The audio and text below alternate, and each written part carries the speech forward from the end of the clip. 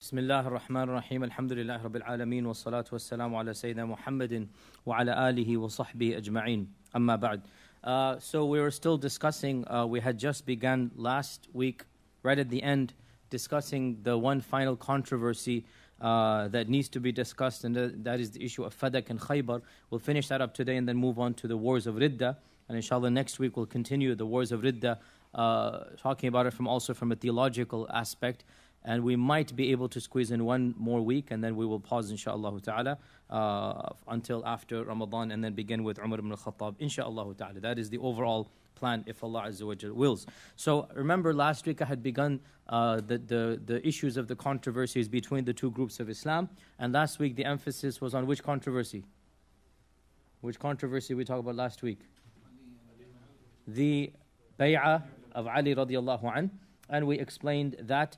Now, the bay'ah of Ali was also linked with another controversy, and that controversy is over the lands of Fadak, the lands of Fadak. And this issue has also generated quite a lot of back and forth, quite a lot of controversy between the two groups, and to this day it is considered one of those sensitive areas between the two groups. So just to shed some light on it, and again I'm going to reiterate, I want to be very frank here. In the seerah, I went all out. I went as much detail as I humanly could that I thought was realistic in the English language. The only things I did not do was that which I thought might not be useful in the English language, such as shi'r and poetry and ansab. I kind of did summary of that. Otherwise, I did everything as much as I thought was possible.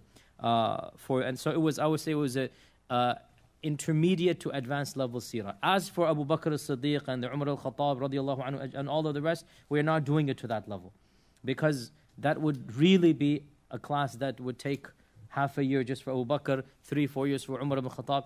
We don't want to do that. So the issue of Fadak, realistically we could discuss easily 3 lectures just about Fadak and go over the riwayat and whatnot, and there's just no need. Really, there's no need. So I will just go over it in maybe 10-15 minutes, max a little bit more than that, and then we just move on and leave it at that, inshaAllah ta'ala. So what exactly is Fadak? And along with Fadak, they also say Khaybar and the lands of Banu Nadir. What happened was, if you remember, when we talked about the expulsion of the Banu Nadir, they had given up a percentage of their land, of their produce to the Prophet ﷺ, and then in Khaybar, the Prophet ﷺ acquired some land. That was acquiring from the battle. Then, before he could return to Medina, the neighboring lands of Fadak sent a message. And they said, O Messenger of Allah, if you, they didn't call him Messenger of Allah because they didn't believe in him. They said, Ya Muhammad sallallahu alaihi wasallam, if you don't attack us, we will give you 50% of our crops. They were worried that the Prophet would attack, even though we don't know would he have attacked or not. So they voluntarily gave the Prophet 50% of the produce. Okay? This 50% of the produce was a massive amount, obviously. Imagine an entire plains. It's not even one garden grove. It's like an entire inhabitant. This would, in our times, be the equivalent of millions of dollars. It is a huge amount of money. And Allah subhanahu wa ta'ala had explicitly said in the Quran that whatever, and this in Arabic is called fay, and fay is different than ghanima. Ghanima is that which you fight and then you acquire. So ghanima is war booty. Fay is what the enemy offers you without fighting. And according to the Quran, fay is something that for the Prophet ﷺ in particular, it was his to do it as he pleased with. Later rulers, that's a different ruling. No. For the Prophet ﷺ, Allah gifted him the fay. مِمَّا أَفَاءَ اللَّهُ عَلَىٰ رَسُولِهِ. This is in the Quran, right? So the fay is something that is his to do with as he pleases, because it was gifted to him. And as we all know, the Prophet ﷺ used that money for the benefit of the Ummah. He did not benefit himself at all. We know this. And he passed away, ﷺ, and even his armor was given as a loan to a Yahudi when he had taken some money from him. This was the collateral, or the down payment, if you like, to make sure that. So he didn't benefit from that money personally at all. And he would spend it in matters that a leader needs to spend in, which is taking care of the masalih, or the issues of the community. Now, when the Prophet ﷺ passed away, Fatima is, of course, his only daughter left, and he has his wives. So technically, if the Prophet ﷺ's mirath had been like every other human being, she would have gotten half, because she's one daughter. And the wives of the Prophet ﷺ would have basically shared in the bulk of the majority, and then others would have been given to either, if there were other cousins to have been found, and of course there were cousins, they would have gotten it. Ali would have indirectly also received something. So the point is that a huge percentage would have gone to Ali and Fatima radiallahu anhum ajma'in. And so the wives as well assumed that they deserved a share of Fadak, because it is a massive amount, and even 1/4 or 1/9 or 1/8 would have been a very big amount, and enough for the needs of the wives of the Prophet sallallahu alaihi wasallam. So the wives of the Prophet sallallahu alaihi wasallam, and this is an interesting point in Sunni history books, who was the one who raised the issue of Fadak? It was the wives of the Prophet sallallahu alaihi wasallam, not Fatima. And this is an interesting twist, because as you know, the other group does not respect the wives of the Prophet sallallahu alaihi wasallam the way we do. From our perspective, the fact that the wives raised the issue clearly demonstrates that there is no bias in our books. It's human nature. The husband has passed away. The wives are concerned about where they're going to get the money from. And so they decided to send Uthman Ibn Affan to represent them, and to ask Abu Bakr when they didn't get anything, so to send an emissary, like, we want our share now. We want to get our share. And so they sent Uthman ibn Affan as an ambassador, if you like, between them and Abu Bakr As-Siddiq. And to quote you one hadith, and again, these are the times when you open up the book and you have to quote it directly from the book. So in Sahih Muslim, so we know it is an authentic hadith. In Sahih Muslim, we have the hadith number 4557, that Aisha, the wife of the Prophet sallallahu alaihi wasallam, narrates that Fatima bint Rasulillahi sallallahu alaihi wasallam asked Abu Bakr after the death of the Prophet sallallahu alaihi wasallam to divide the inheritance between them. Whatever the Prophet sallallahu alaihi wasallam had left, whatever Allah had given him a fate, mimma afa Allahu alayhi. So this is that Quranic phrase, mimma afa Allahu alayhi. فقال لها أبو بكر. So Abu Bakr said, إن رسول الله صلى الله عليه وسلم قال لا نورث ما تركنا صدقة. The Prophet صلى الله عليه وسلم said, we do not inherit, we do not give away inheritance. Rather, whatever we leave, it will be a sadaqah. Whatever we leave, it will be a charity. Now, this hadith, one of the things that the other group says is that Abu Bakr was the one who narrated it. How can we trust Abu Bakr when it deals with the issue of Fatima radiallahu anha? He's the only one narrating this hadith. In fact, to disprove this point, the very next hadith narrated in Sahih Muslim is one of the most authentic chains that Sunni Islam has. Yahya ibn Yahya narrates from Malik ibn Anas. This is the famous Imam Malik. From Abu Zinadi, from A'raj, from Abu Huraira. This is called the golden chain. This is the best isnad, one of the top 4 or 5 isnads around which all of the hadith considered to be the most elite isnad. And this isnad is the most authentic to Abu Huraira. And it goes through Imam Malik.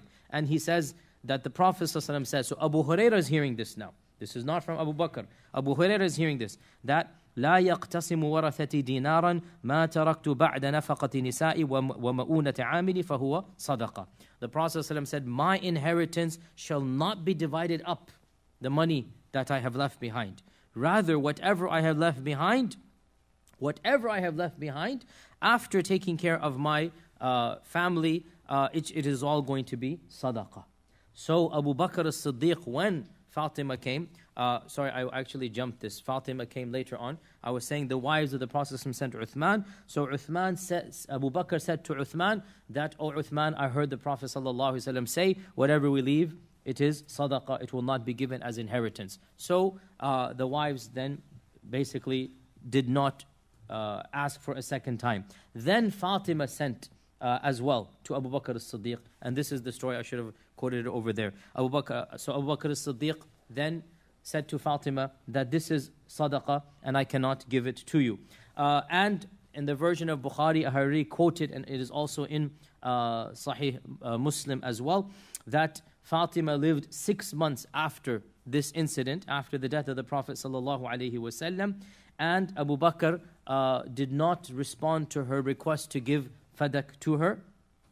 And he said, I will not change anything that the Prophet ﷺ commanded us to do, and except that I will follow that command.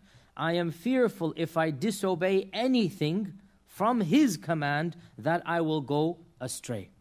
So Abu Bakr said, I cannot disobey the Prophet ﷺ. I am scared if I went against his hadith that I heard, that I will go astray. So Aisha says, so as for the sadaqah of Medina, Umar radiallahu anhu finally gave it to Ali and Abbas. We'll explain what this means in a while. And Ali eventually overcame Abbas in this regard. Again, we'll explain all of this in a while. So the point being that, in a nutshell, Fadak was a controversy between the wives of the Prophet and Fatima on one side, and Abu Bakr As-Siddiq on the other side. And the both of them separately requested Fadak. And Abu Bakr denied the rights of both of them, or not the rights, the requests of both of them. Abu Bakr denied the requests of both of them based upon the hadith in which he said, I heard the Prophet ﷺ say such and such. Now, this hadith is reported by quite a number of scholars, a number of Sahaba. In fact, over 7 Sahaba narrated this hadith. And even in Sahih Muslim, we have Abu Hurairah as well, his narration. And in a version in Sahih Bukhari, when Ali radiallahu anhu later on came after the death of Fatima, and the issue of Fadak again came up, Abu Bakr was sitting in a gathering of Sa'd ibn Abi Waqqas and Uthman and Ali, and he said to all of them, I ask you, by Allah I ask you, do you not know that the Prophet ﷺ said that whatever we leave behind is sadaqah? And they were all silent and did not negate what Abu Bakr As-Siddiq had said. And this hadith is in Sahih Bukhari. So Abu Bakr As-Siddiq is calling them all to testify that, do you not know that the Prophet ﷺ said this? And it is very clear, because we have multiple occasions in history that Abu Bakr, Umar, Uthman, Ali are debating fiqh issues. Multiple times. Fiqh issues, they would go back and forth to one another. And Ali radiallahu anhu, on more than one occasion, gave a verdict that Umar actually agreed with, and he changed his own opinion to the opinion of Ali bin Abi Talib. This is multiple times. So in this instance, Ali radiallahu anhu did not say anything. And Abu Bakr is asking him point blank that, I ask you by Allah, don't you know the Prophet ﷺ said this? And they all, فَأَقَرَّ عَلَى ذَلِكَ, they all agreed that he had said this. So Ibn Taymiyyah actually points out that this shows that even Ali radiallahu anhu had heard this from the Prophet ﷺ. Or else he would have made another point. So the point is that Fatima did not know this hadith, and radiallahu anha, and neither did the wives of the Prophet ﷺ directly know this. So when they heard the hadith, the wives of the Prophet ﷺ simply did not ask again. And as for Fatima, perhaps she had another interpretation or understanding. It appears that, as we said, there was some tensions between the two of them. And in the version of Aisha that is reported in Bukhari and Muslim, she says that Fatima did not speak to Abu Bakr until she died. I mentioned this last time as well, right? That Aisha said that Fatima did not speak to Abu Bakr until she died. And as long as she remained alive, Ali radiallahu anhu as well seemed to have kept a low profile. Out of respect to his wife, out of whatever his wife's feeling were, also she fell sick, also the Prophet had just passed away. So whatever the reason, Ali radiallahu anhu as well kept a low profile. It was only after the death of Fatima radiallahu anha that Abu Bakr then visited Ali directly in his house. Remember I mentioned the hadith yesterday, right? And that was when the conversation took place between them. And the issue of Fadak came up again at that time. And that is when Abu Bakr said that, I ask you by Allah, don't you know that the Prophet ﷺ said such and such. And so it is clear then that Ali did not respond, which means that he is accepting this. Also, Aisha says that Fatima did not speak to Abu Bakr till she died. This is very explicit. But this is Aisha's narration. And we have another narration in the Sunan of al-Bayhaqi, which is an interesting narration, which says something different. And this is a narration, volume 6, page 301, where it is reported from a Sha'bi that لما مرضت فاطمة رضي الله عنها أتاها أبو بكر الصديق رضي الله عنه. When Fatima fell sick, that her deathbed, Abu Bakr As-Siddiq came فاستأذن عليها and asked permission to come inside the house. فقال علي رضي الله عنه, Ali said, يا فاطمة هذا أبو بكر يستأذن عليك. This is Abu Bakr asking permission to come visit you. فقالت أتحب أن آذن له. She asked Ali, would you like it if I called him in? She's getting permission from her husband. فقال نعم. Ali radiallahu anhu said, yes, I would. فأذنت له. So Fatima gave permission that Abu Bakr As-Siddiq comes to visit her. فدخل عليها يترضاها. He entered in upon her and he basically eased the situation. In other words, like he placated her. He calmed the situation between them. And this clearly demonstrates there was some minor issues between them. So يترضاها means until she was content with him. حتى رضي عنه حتى رضيت عنه يترضاها. And Abu Bakr said, والله ما تركت الدار والمال والأهل والعشيرة إلا ابتغاء مرضات الله ومرضات رسوله ومرضاكم أهل البيت. Abu Bakr As-Siddiq said, I swear by Allah, I have not left my house, meaning in Mecca, and my money, and my family. In other words, I haven't done all that I have done. My whole life, he is saying, I haven't done all that I have done except for the sake of Allah, and for the sake of the Messenger of Allah, and for the sake of the family of the Messenger of Allah. And in Sahih Bukhari, we said last week, the famous phrase, which is in Sahih Bukhari for us, that وَاللَّهِ لَقَرَابَةُ رَسُولِ اللَّهِ صَلَّى اللَّهُ عَلَيْهِ وَسَلَّمَ أَحَبُّ إِلَيَّ مِنْ أَصِلَ مِنْ قَرَابَتِي. It is more beloved to me that I show kindness to the family of the Messenger of Allah than to my own family. And he is swearing by Allah. And he is swearing in front of the Ahl al-Bayt, in their house, until Ali radiallahu began to cry. I mean, imagine the scenario and situation. There is no animosity. Abu Bakr As-Siddiq had an ijtihad, and he had a hadith for his ijtihad. And that is, I can't give you this as sadaqah, as inheritance. I cannot give you fadak as inheritance. So he is saying, I am doing this basically because I believe this to be correct.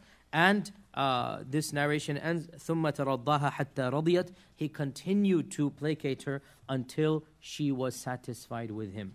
حَتَّى رَضِيَتْ. And this is min marasil al-Sha'bi, and al-Sha'bi is of the greatest of the tabi'un, and al-Sha'bi reports from Fatima. Al-Sha'bi did not meet Fatima, but he's of the greatest of the tabi'un. So this is one of the there is a slight weakness, but al-Sha'bi is of the tabi'un, and he was of that time period. But he didn't actually meet Fatima, just saying that min bab al-amana, so that you know the reality. Nonetheless, even al-Bayhaqi said that this is min marasil hasan, it is an authentic mursal hadith. So the claim that they did not speak seems to be contradicted by this, that in the end of her life, radiallahu anha, Abu Bakr As-Siddiq calmed the situation down and everything was fine. Also, the claim that the two of them boycotted each other is simply not true. One of our classical scholars, and that is Badruddin al-Aini, he said, there is no report that the two of them ever met and then turned away from one another. Rather, she stayed in her house. And some people mistakenly interpreted this as abandonment or hajar, that she purposely avoided her. And Al-Muhallab, another scholar, said that the narration that she boycotted Abu Bakr, or in the Arabic is hajara. Hajara means to boycott, to abandon. The narration that she boycotted Abu Bakr was that she didn't go to meet him, nor did she send any messages to him, and this is not forbidden in Islam. You don't have to go to somebody's house to meet them. You don't have to send a message to them. The forbidden abandonment or hajar is that the two of them meet and then do not give salam to each other. And this did not happen in those 6 months. End quote. In other words, and we are fair, and I want to point out here again, when it comes to these controversial topics, we have even madahib within Sunni Islam, and there is a trend in Sunni Islam to overlook all of these ahadith and to paint a picture that is simply too rosy. And I don't agree with this, because I quoted you Sahih Muslim, Sahih Bukhari, I quoted you hadith right in front of us, and in my opinion, trying to cover the facts always comes back to haunt us later on. And there's nothing un-Islamic about what has happened. These are personal, human difficulties. They happen. I really like what Imam al-Qurtubi said. Imam al-Qurtubi said, whoever examines what has happened between Abu Bakr and Abu Bakr and Ali, whoever examines what has happened between Abu Bakr and Ali, of the back and forth and of the excuses that they made for each other, and of the fairness that they demonstrated in their minor issues, will clearly see that each of them gave the haqq, the rights that were due to the other, and that both of their hearts were in agreement about respecting and loving one another. And if at times human nature got between them, still religion averted those negative feelings. This is a beautiful quote from Imam al-Qurtubi, and this is my position as well. Yes, human nature gets between people, and minor things happened, but the way that it is portrayed by the other group as being so big, wallahi, there's not a shred of evidence. And we also have to point out that the issue of Fadak really is historically could not have been the way that it is portrayed. It is narrated in our books of history that the founder of the Abbasid Caliphate, he was called As-Saffah, that was his title, was giving a khutbah when one of the Shia stood up, because the Shia initially supported the Abbasids. If you know the history, the Abbasids and the Umayyads, the Shia sided with the Abbasids against the Umayyads, and they fought with the Abbasids against the Umayyads. So the Shia movement sided with Sunni movements against the other Sunni Umayyads. So the initial Abbasids were a little bit pro-Shia, and then that changed after that. So one of the Shia stood up during the khutbah of As-Saffah, and he said, I want your judgment. I want your judgment based on the book of Allah with a complaint that I have. So he said, what is the complaint? He said, I want you to judge between the matter of Abu Bakr and Fatima when he deprived Fatima of her inheritance at Fadak. Now this is happening 150 years after Fadak, and 1,500 years still is the same thing. That for them this issue is the biggest issue still. And they want to go back and resurrect and revive it. So it's nothing new there. So, Safah is, 100-something years after, and still the man is interrupting the khutbah and saying, I want to know what the Quran says about, and by the way, so the Shia also quote the Quran, وَوَرِثَ سُلَيْمَانُ دَاوُودَ. So this is in the Quran, Sulaiman inherited from Dawood. And they say, look, the Quran clearly says Sulaiman inherited from Dawood. So the prophets will inherit from prophets. You understand their hujjah, right? And the response to this is, what does the ayah say right after that? وَوَرِثَ سُلَيْمَانُ دَاوُودَ وَقَالَ يَا أَيُّهَا النَّاسُ عُلِّمْنَا مَنْطِقَ الطَّيْرِ. The wiratha is ilm. The inheritance that Allah talks about is ilm. And the Prophet ﷺ himself said that whatever we leave is not, we don't leave behind dinar and gold. What we leave behind is ilm. And whoever takes it has taken a large fortune. This hadith is also in Bukhari, right? That we don't leave behind dinar and dirham. What we leave behind is ilm. So the Quran actually supports the hadith. And when Allah says, وَوَرِثَ سُلَيْمَانُ دَاوُودَ, Sulaiman inherited from Dawood, he's talking about inherited the maqam al-nubuwwah and knowledge. Not about the fiqh issues of the mirath. In any case, back to what I was saying here. So he stood up and said, I want you to judge using the book of Allah between me and my complaint, Abu Bakr. My plaintiff is Abu Bakr. I'm complaining against Abu Bakr As-Siddiq when he deprived Fatima of the inheritance. So As-Saffah said that, do you think Abu Bakr did dhulm to Fatima? He said, yes, he did dhulm. So he said, and Umar after him, when he didn't return Abu Bakr's decision and he didn't give Fadak, said, yes, he also did dhulm.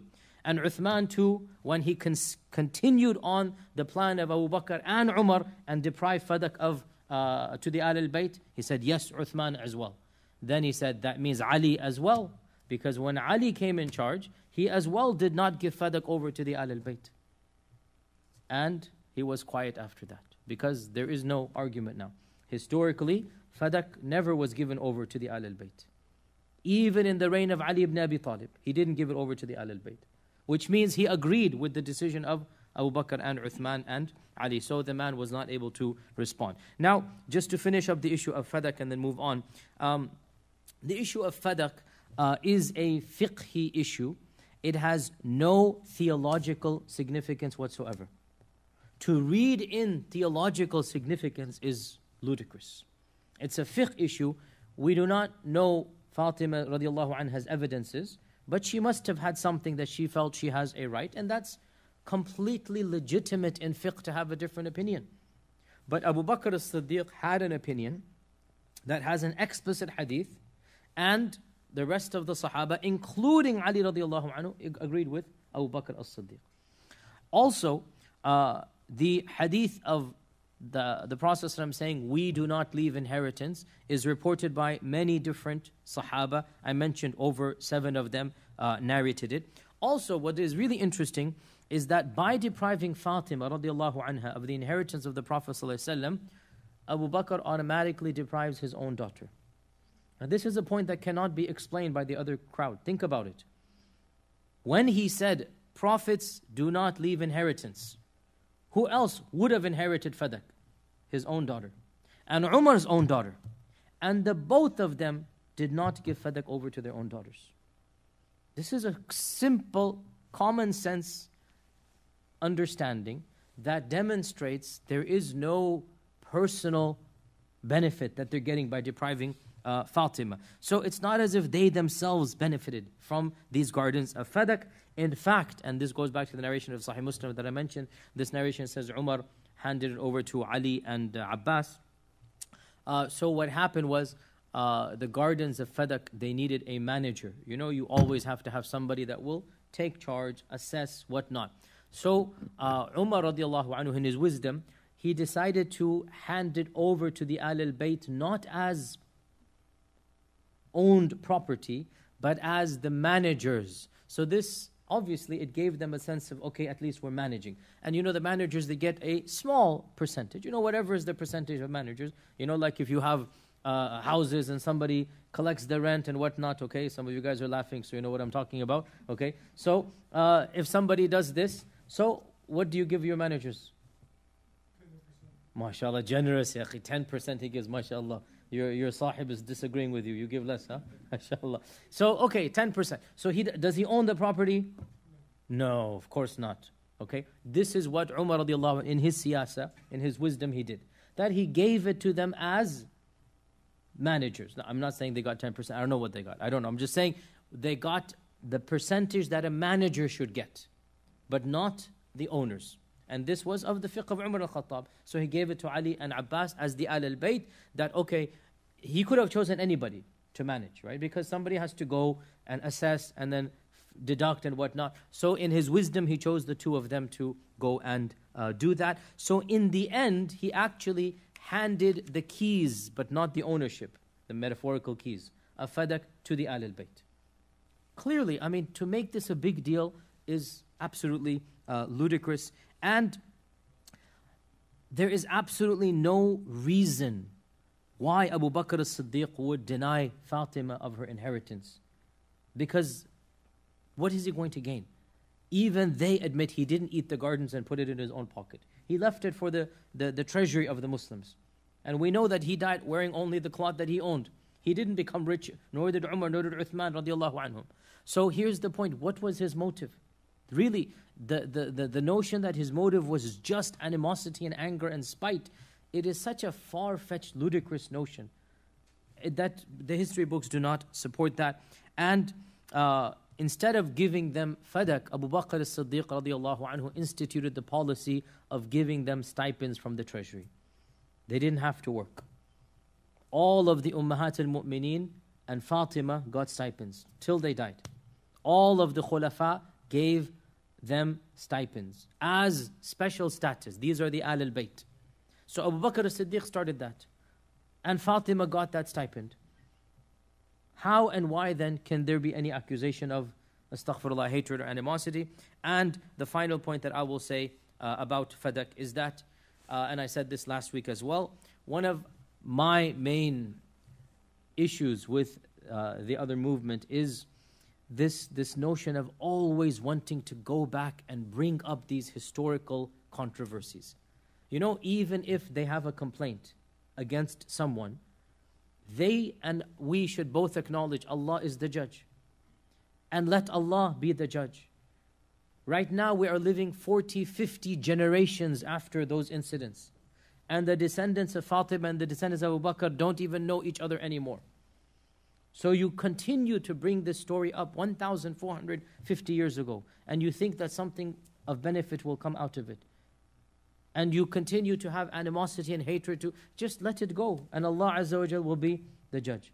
But our religion is not based on these historical issues. Our religion is based upon theology. And these fiqh differences and these minor disputes should not be blown out of proportion, should not be whatnot, fighting and whatnot. And also, for the sake of mentioning a full account, I just have to mention one story that is unfortunately very common among certain segments of the Shi'i community, but alhamdulillah, the more moderate of them reject this story.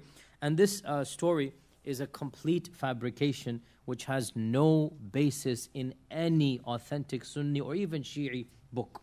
And it is a story that unfortunately you find, especially the extreme sectarian clergy mention it. And this is a story that causes the most hatred from that group to the Sunnis. And it is a completely fabricated story that has no basis whatsoever. And this is the story that Abu Bakr As-Siddiq, when Ali did not come to give bay'ah, he told Umar ibn al-Khattab and a group of Sahaba to force Ali to come and give the bay'ah. And so they went to the house of Fatima As-Siddiq, Fatima radiallahu anha, and they barged in. And when they barged in, they shoved the door open, and Fatima was pinned between the door and her house, and she happened to be pregnant at that time, and she lost the child, and she was bleeding, and they put Ali in a chain, and they dragged him in, and they forced him to give the bay'ah, and Fatima died as a result of these wounds in 6 months. Now you understand, this story, if it is said with its gory details and whatnot, will cause that group to really go berserk against those who respect Umar and whatnot. And this, radiallahu anhu. And this is the main story that is used to incite hatred against Ahl Sunnah wal Jama'ah. And this story is a complete fabrication. Even moderate Shi'i clerics reject it. And they say, and I agree with them, they say, firstly, this book, this story is not found even in any of their authentic books. It is found in some of their more extreme books. Yes, I'm not denying that. But and these books, so this is, I love talking about theology because it's my specialty, so I can go on and on. Even within Shi'i Islam, there are trends. Just like within Sunni Islam, there are trends. And it is one of our mistakes that we blanket all of them together. We say they're all like this. No. Within Shi'i Islam, there are trends.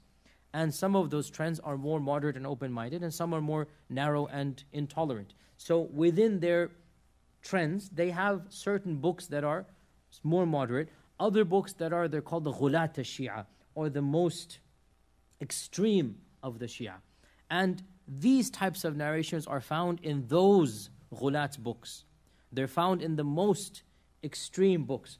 And many of the moderate Shi'i clergy, they reject these extreme books as being complete fabrications. So this story of Fatima losing her child and bleeding, and she non-stop bled until she died after 6 months, this story is found in one of their books. No need to go down the details of all of that. But one of their moderate clergy said, I think it was Hussein Nasrallah actually who said this, that this story cannot be true because this would be a very humiliating story for Ali radiallahu anhu, that he was dragged by the chain and forced to give bay'ah, and we don't expect Ali to be so cowardly that just because he's dragged and he's forced to. So actually, we as Sunnis agree with this. Wallahi, we agree with this exactly. Everything we know about Ali ibn Abi Talib is that he's a brave man. So even the claim that he's dragged and forced to give bay'ah, you are actually humiliating him. You are actually saying he was forced. If you say that he was forced by what? How could you force him? Let him lose his life if he feels he's upon the truth.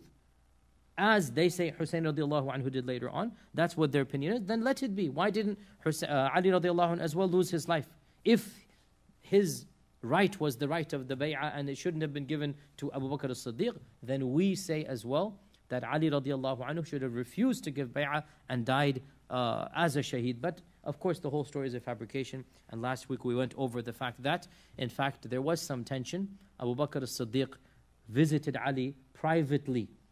There was nobody else with him other than the Ahl al-Bayt, so all of the Ahl al-Bayt and Abu Bakr As-Siddiq. And he gave a moving lecture until they were crying, he was crying, they made up. This hadith is in Bukhari and Muslim. It is very clear. That is our narrative. And so with that, inshaAllah ta'ala, we are done with the story of the Fadak and Fatima and Ali radiallahu anhuma. And we now move on to the issues of the wars of the Ridda. The wars of the Ridda. Okay, so Abu Bakr as-Siddiq's Khilafah is primarily known for one thing and only one thing. That's the main thing that happened. And that is the wars of the Ridda. This is really the main. Abu Bakr as-Siddiq really ruled for a very short period of time, less than 2 years, as you know. Very short period of time. Imagine, less than 2 years. I mean, that's nothing in the grand scale of things. Yet his Khilafah, Allah subhanahu wa ta'ala used it to preserve the Ummah. That's really what his whole Khilafah was. That Allah Azza wa Jal used Abu Bakr as-Siddiq to keep the newly formed Ummah. And it was because of his insistence to do what he did that Allah protected the Ummah. If Abu Bakr as-Siddiq did not do what he had done, then the Ummah would forever have been fragmented theologically and religiously. I.e., we would have had different versions of Islam from the very beginning. And we would have really bizarre interpretations, like we have in early Christianity, a whole spectrum. Whereas in early Islam, we did not have that variety of a spectrum. Rather, the bulk of Islam has always been the same, which is what we call Ahl Sunnah, Sunni Islam. The 80%, 85% of the Ummah has been the same. Why? Because of the preservation that Allah Azza wa Jal used Abu Bakr as-Siddiq for. So what exactly happened? I'm jumping the gun here. The wars of the Ridda are a series of expeditions. Some say over 25. So it's not just one war. We're not going to go over all of them, don't worry, because again, we're not going into that much detail. But the point is, a dozen, maybe some, maybe even 2, maybe even 3 dozen. Lots of expeditions that Abu Bakr as-Siddiq sent out across Arabia. And it was done against Ahl al-Ridda. And of course, Ridda it means to turn around or to turn back. And the Murtad is the one who has turned away after he has been in the right direction to turn back. So Allah Azza wa Jal uses in the Quran, مَن يَرْتَدِدْ مِنْكُمْ عَنْ دِينِهِ, whoever turns away from his religion. So yartadid, he's the Murtad. He's the one who turns away, apostatizes is the English term. That once he was in the right direction, Salat al-Mustaqim, then he turns his back and walks away. This is what is the Murtad. And in the Seerah, we find just a handful of people, and we mention them, whenever the time came up throughout the Madani period, that very few people had become Murtad. And for example, when Mecca was conquered, 2 or 3 people were to be killed because they were Murtad, and other things of that nature. But never in the Seerah had a group or a community committed Ridda. Never. In the entire life of the Prophet ﷺ, had a group of people or a city ever committed Ridda. But what happened was, with the death of the Prophet ﷺ, and because of the new consolidation and the recent conversion of the entire Arabian Peninsula, Iman had not yet settled in the hearts of the new converts. People had embraced Islam for the wrong reasons, many people. Especially people in Central Arabia and far Northern Arabia and Southern Arabia. People in the periphery regions, in some of the Yemeni provinces, in the Bahrain province, in the Oman province, in the central provinces of Arabia, Najd and Yamama, which is beyond Najd. So Najd and Yamama and Bahrain, these are the three main strips there. And down south you have Oman and you have Yemen, provinces of Yemen. And of course you have other provinces up north, which is where Syria begins. So the Hijaz, by and large, was stable. Ahl Ridda, or the Murtads, generally were not found in the Hijaz region. Iman had entered the people of Hijaz. But those tribes that had newly converted, and especially the ones that had converted last year, and there were also some tribes that had not converted, they simply sent a message of peace that we will not fight the Muslims. And the Prophet ﷺ had let that be because, again, the time had not yet come to consolidate. And these tribes were primarily Christian because, remember, the Quran did not allow pagans to live in the Arabian Peninsula.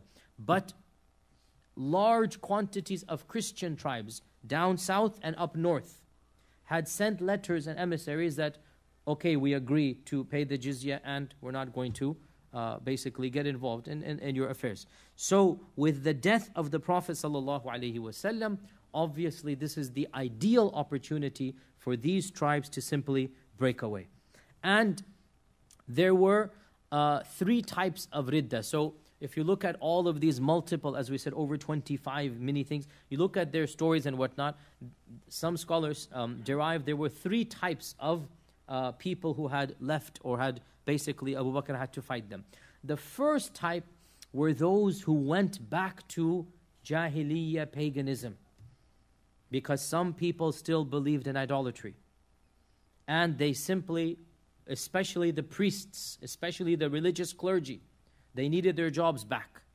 And so they reintroduced idolatry after the death of the Prophet ﷺ. This is the first category of Ahl Ridda.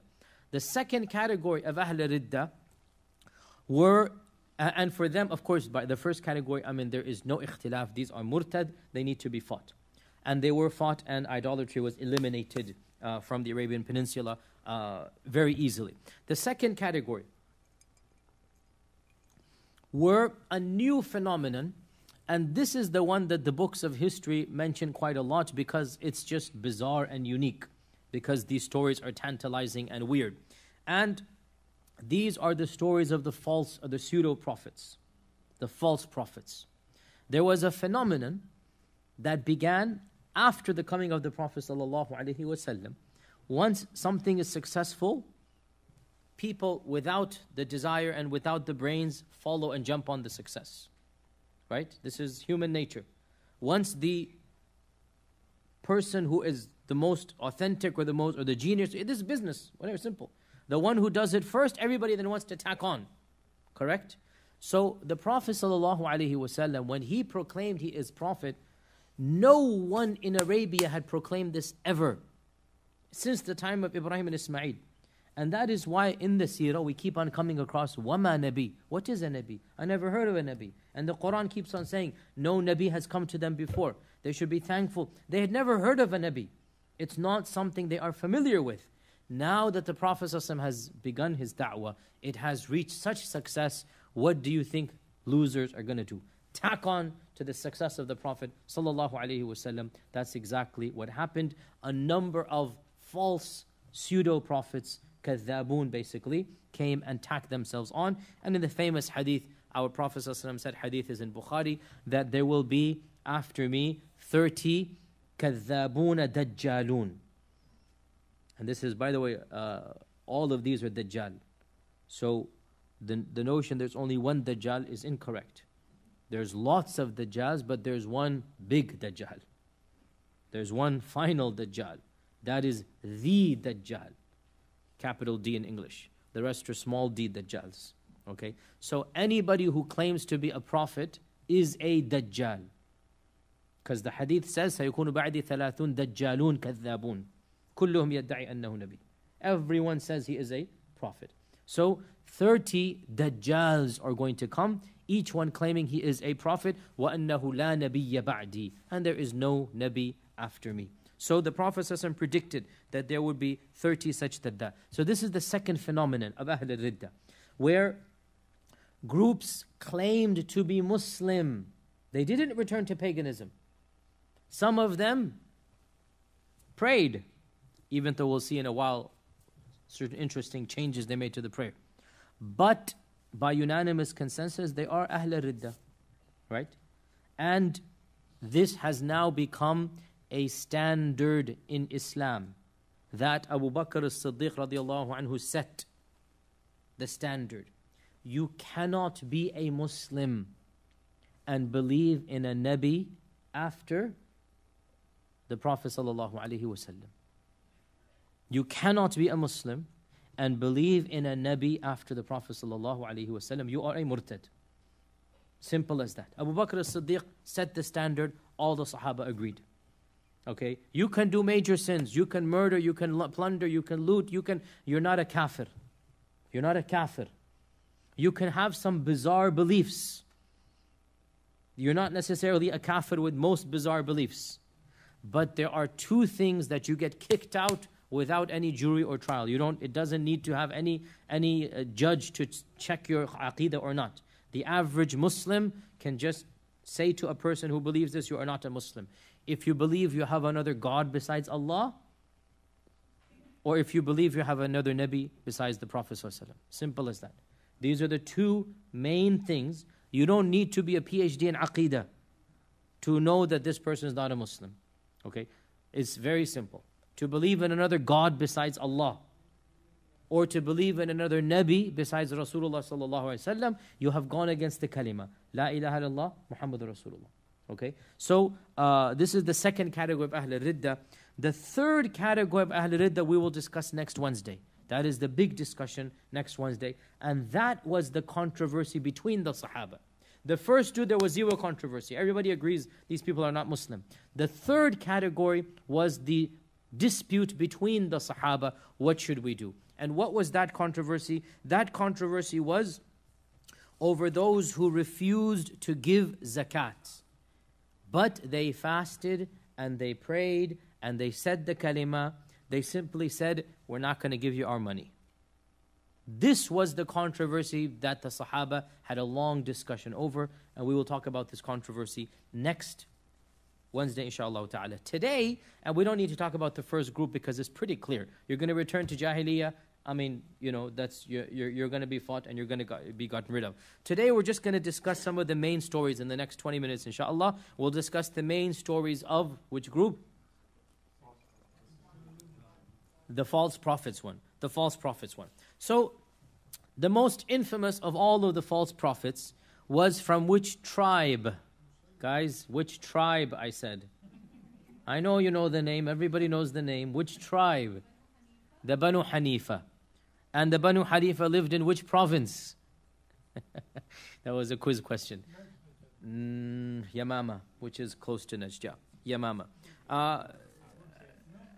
And Yamama is like modern day, like Qasim and Kharj, like this area, which is, in our times, it is incorporated into Najd. In the time of the Prophet ﷺ, Najd and Yamama were side by side. Okay? So, of course, Musaylama, why was he the most famous? Remind me.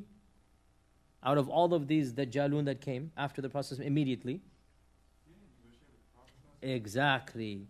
He was the most foolish and the most filthy of them, in that he declared his nubuwwah in the lifetime of the Prophet ﷺ. And none of the others did this. And if you remember the story of Musaylama, that Musaylama was a very, very elderly man, very wise and scholarly in his youth. He was a Christian, learned man. He was not a priest. He was a Christian, learned man. He had in fact gone to Rome. This is before the Prophet ﷺ. He had gone to Rome. He had learnt Latin. So he is a scholar of the tradition. He had come back to his people, and his people had made him a really big deal, which is understandable given the circumstances that in a Bedouin illiterate tribe, he's coming back as a scholar, as a person who's lived in Rome and has studied with the qasawis and the priests and whatnot. So he's getting bigger and bigger in his fame, and he was expecting the coming of a prophet. Because he had been in Rome, he knew that his tribe were Christian, the people were Christian. And deep down inside, he thought he would be the prophet. Deep down inside, he thought he now and this is the standard of arrogance, isn't it, right? That you think you are worthy of doing this. And he felt, khalas, he's qualified. And he's just waiting for Jibreel to come knocking on his door. And khalas, now he has been initiated to become the Prophet. So when the Prophet ﷺ appeared, obviously he was not happy. But he said to his tribe, let us go negotiate with him, let's see. And he came to the Prophet ﷺ, so he visited him in Medina. And he was the only of these false ones that visited and had a talk with him. And he said with his arrogance, Wallahi, look at this arrogance, to the face of the Prophet ﷺ, he said, I will only follow you if you make me a prophet alongside with you.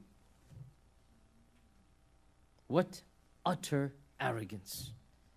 I will only follow you if I'm also a prophet alongside you. Just like Harun and Musa. So Musa asked Allah to make Harun a Nabi, so you as well, you're going to make me a Nabi. And the Prophet ﷺ picked up a twig and he said, Wallahi, if you ask me this, I would not give it to you. You want me to give you a prophet? You ask me this, I would not give it to you. Okay, the arrogance, there is no Islam with arrogance. Anyone who puts a condition on Islam to Allah, this is not Islam. You cannot have any condition to accepting Islam, because it is Allah's message. So this man did not want to submit to Allah. He wanted power. And there is no Islam like that. So Musaylama then refused to give bay'ah to the Prophet ﷺ. Can you imagine, I mean, wallahi, going all the way to Medina, seeing the Prophet ﷺ and turning back and rejecting. And that would be his fate then. Allah would punish him in this world before the next. So after this, he then sent a message. You all know we did this in the seerah and Amal Wufud. He sent a message with two of his henchmen, his messengers, meaning his emissaries. And the message said that Allah has made me a prophet. Khalas, he upgraded himself. Okay? Self-upgrade. Allah has made me a prophet and you must accept me. And I'm fine with you being a prophet, but you have half the world and I have half the world. It's a big place, let's divide it half-half. And of course the Prophet ﷺ rejected him, and he said to the ambassadors, were it not for the fact that ambassadors are not harmed, I would have had you executed. Meaning this is beyond the pale of acceptability in an Islamic state. Okay? That you cannot believe in a Nabi after the Prophet ﷺ. And of course this is a controversial issue about do these people who believe in Nabis after the Prophet ﷺ have the right to call themselves Muslims that live in an Islamic state. This is something that modern theories and modern nation states can discuss amongst themselves, and it is a very controversial issue, there's no doubt about it. And it is my position that it is not a problem for them to live in any place and land, but they should be clear who they are, that they should be clear what their beliefs are, and they should not pretend or claim that they are followers of the religion of Islam if they believe in a Nabi after the Prophet ﷺ. There is simply, we cannot agree to disagree on this point. Okay? And if they believe in another faith, then let them call themselves something else, but they should not say that they are the followers of the religion in which the Prophet ﷺ is the final prophet. Because you cannot have another God or another messenger.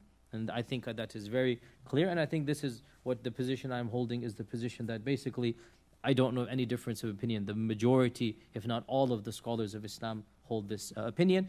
Having said that, of course, there are things that happen in modern societies against them, of mass mobs killing and whatnot, and of course we're opposed to this. And I'm very clear as well that vigilante violence and mobs should not get involved in and kill other people. If people have other faiths and religions, that's their theology, and that's their position to hold, and Allah will judge them. In this world, in this world, we don't have the right to just go and harm people in vigilante justice. But we have to understand that these types of laws can be modified. And in the reign of the Prophet ﷺ, it was completely inappropriate that there's a person who claims to be a prophet and the Prophet ﷺ lets this go. And that is why he said to the ambassadors that were it not for the fact that you are ambassadors and ambassadors are not harmed, then I would have had you executed. The hadith is authentic. So he let them go. And when the Prophet ﷺ passed away, Musaylama then said, I have the whole world. Khalas. Okay? Khalas. So look at his greed now, okay? Like literally the guy is a, what do you call, the megalomaniac. Like he thinks he has everything. By the way, remember I said last time some of his wahi. You remember some of his Quran? Huh? الفيل ما الفيل وما أدراك ما الفيل له ذنب وبيل وله خرطوم طويل. Right? Others as well. الضفدع ما الضفدع. All of these, right? They said all of these, huh? Which one was it? Huh? Yeah, الضفدع ما الضفدع ما أدراك ما الضفدع. Right? It's all of these bizarre things. الضفدع is the frog. Right? The frog, what is the frog? Half of it is in the water, other half is in the air. It breeds our, it's just ridiculous things. This was his Quran. This is the Musaylama al-Kadhab. Another famous, infamous Dajjal, or the Dajjala, a female, is Sajjah bint al-Harith. Sajjah bint al-Harith. And Sajjah bint al-Harith, she was from the tribe of the Banu Tamim, and she was from Najd proper. So there is Yamama, and then there's Najd. So Najd is farther than Yamama. So there's Yamama, then Najd. Medina's on this side. Hijaz, then Yamama, then Najd. So Sajjah was from Najd. And Sajjah, we don't know that much about her, but she was also a Christian. And by the way, so why are these all Christians? Because Christians, they believe in prophets anyway. So it's easier for them to make this false claim, number one. Number two, Christians were more educated than pagans. So Christians had more exposure to civilization. Sajjah as well seems to have been very learned before the coming of Islam. And she was in fact a very, very skilled poetess. Ibn Kathir and At-Tabari, they record some of her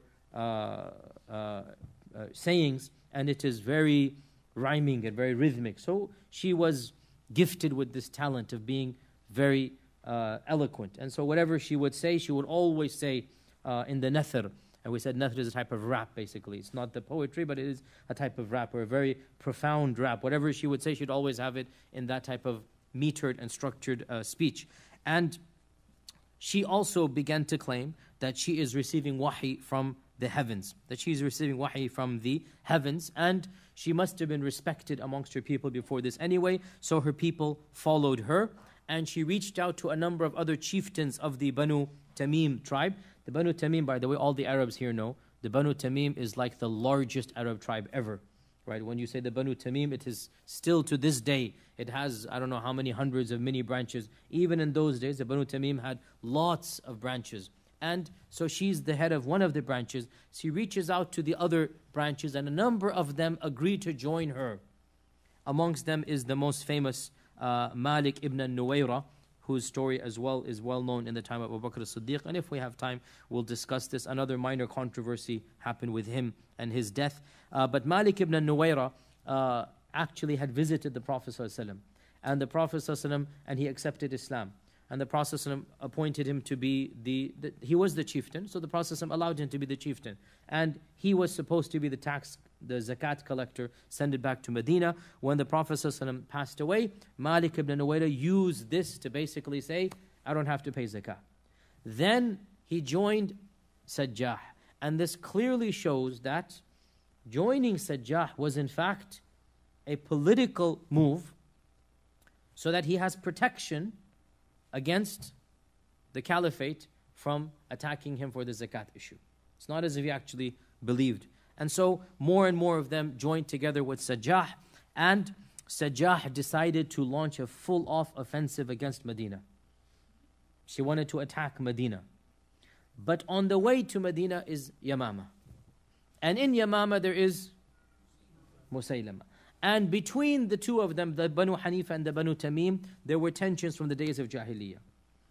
So Sajjah said, on the way to Medina, we will first deal with Musaylama. Clear? Okay. So Musaylama heard the news. Sajjah had managed to gather 40,000 people. I mean, that is a huge number. Huge number. And the main reason that she gathered this many people was because, here's the point here, that there's revolutions going on. The revolution of Islam has come. The air is exciting with people now claiming power. Muslims are a political entity. So now other groups want to take over. So the Tamim tribe feels we can now take over what the Prophet have done. Most of the people did not convert to Sajjah or to Musaylama. Remember I said this last many months ago when we talked about Musaylama, that when one of the Sahabi asked one of the Banu Hanifa, do you really believe in this guy? Al-Difda' ma-Difda' al-Fil wa ma-Adraka al-Fil. Do you really believe in him? What did their guy say from the tribe of the Banu Hanifa? لَكَذَّابُ بَنِي حَنِيفَةَ أَحَبُّ إِلَيَّ. The liar of Banu Hanifa is more beloved to me than the truthful one of the Quraysh. This is the attitude, right? The liar of Banu Hanifa is more beloved to me. He's my blood. I'll have him as my ruler, rather than the truthful person of the Quraysh. So what we need to understand, these people don't believe Sajjah is a prophetess. Or maybe some of them did, but I'm saying bulk of them is just political. You want to gain political power. So Musaylama hears Sajjah has 40,000 troops and she's marching against you. Musaylama panicked. He did not have 40,000 troops. And if 40,000 troops came to him, most likely he would have been killed. So he, and you can tell this man is a politician. He is a skilled politician. He decided to gamble on a tactic. And that tactic is very bizarre, very interesting. And it is mentioned in a lot of detail in Al-Tabari and other books. He ordered that, he sent a message to Sajjah that we should meet, the two of us, because you claim to be a prophetess, I claim to be a prophet, the both of us can't be right, so let us debate it out and let us see who amongst us is the correct one. Okay? So she agreed. She fell for the trap. Then he said that we will build for her a special tent outside of the encampment of the tribe of the Banu Hanifa, before she gets to the city, in a place away from the city. And he ordered a expensive and lavish tent be built, made out of brocades and silk and cloth. And he ordered that fountains be brought in, bukhur and rose water, and all of the... Now he is the chieftain of his tribe. He is well studied and well amassed a fortune. He basically built not a palace, but a tent palace, if you like, okay? Brocades and linings and everything. And he said, let her be reminded of what beauty is. She is a woman in the end of the day. That's his point.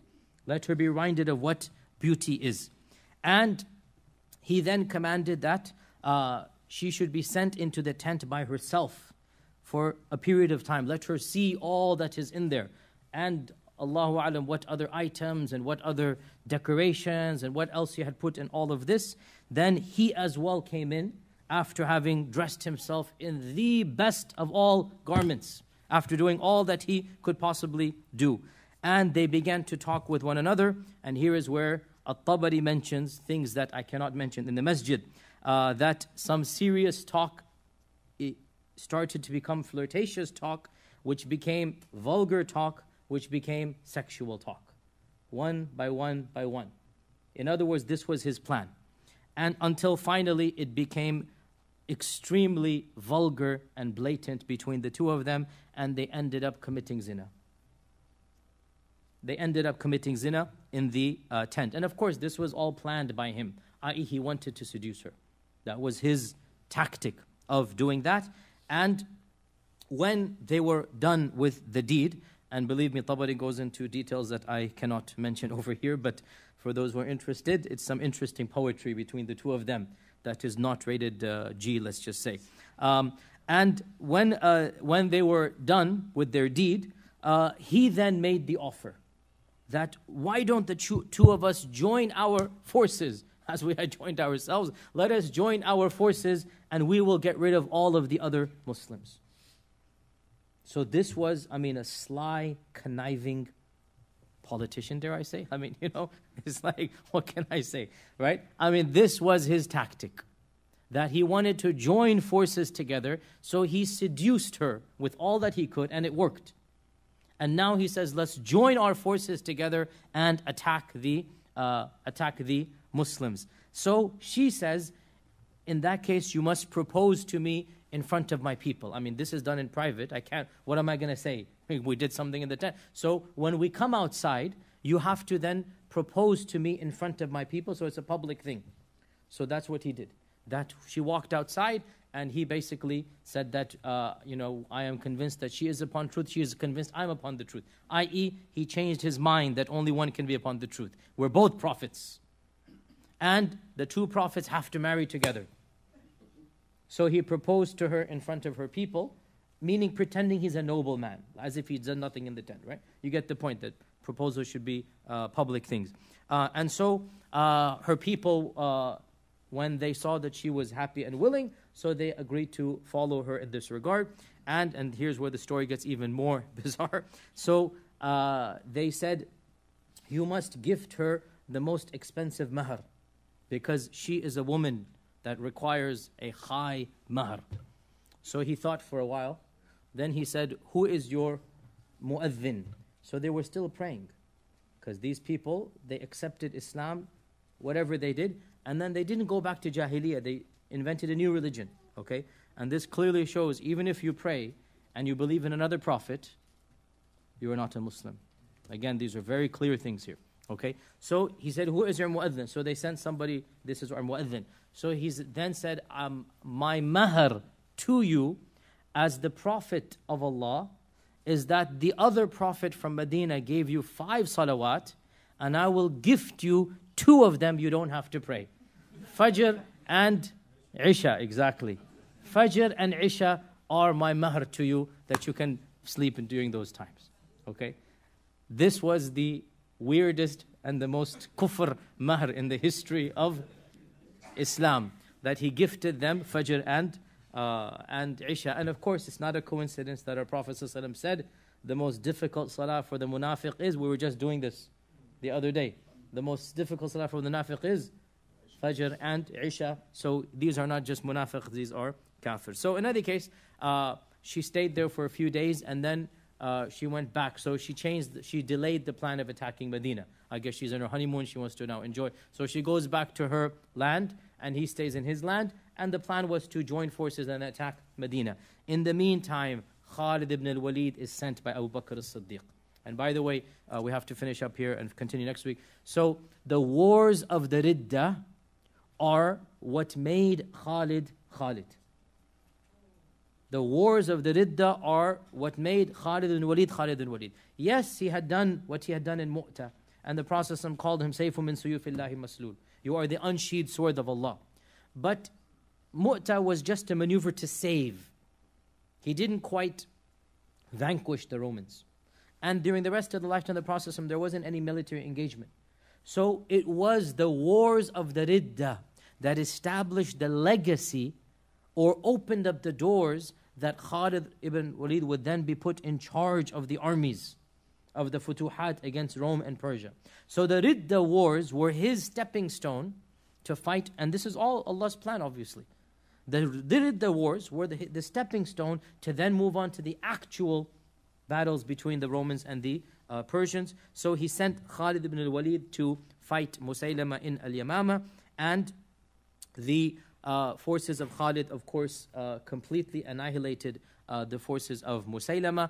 You all know that Wahshi was particularly eager to go because he wanted to kafara, to make up for having killed the uncle of the Prophet ﷺ, the uncle Hamza, and he took the same javelin that he used to kill Hamza with, and he said that his niyyah was just to kill Musaylama because he wanted to now defend the honor of the Prophet ﷺ, just like he had hurt the feelings of the Prophet ﷺ. Now he wanted to get that back. So his only goal for going, and the only person he killed, was Musaylama al-Kadhab, who was of course protected, in the middle. But again, Wahshi being Wahshi, that was his whole goal. That's what he's known for. He managed to kill Musaylama al-Kadhab.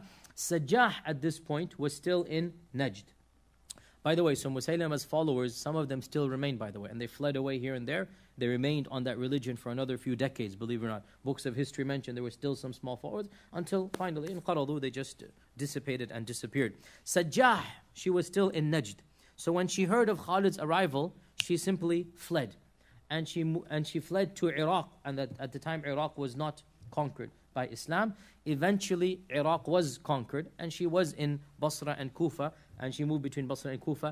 And by that time, by the time Islam came, sometime between this incident and Islam coming, Sajjah had repented, re-accepted Islam, and lived the rest of her life as a Zahida, Abida, Ta'iba, just like ascetic saint. This is one of those interesting quirks. So when Islam came to the lands of Iraq, Sajjah had already embraced it, and she was already openly repentant, and therefore she was left unharmed because she had embraced Islam of her own free will. And she died a Muslimah, and the governor of Iraq, subhanAllah, the name is missing me now, but the Sahabi, famous Sahabi, he prayed janazah for her, prayed janazah over her, Sajjah.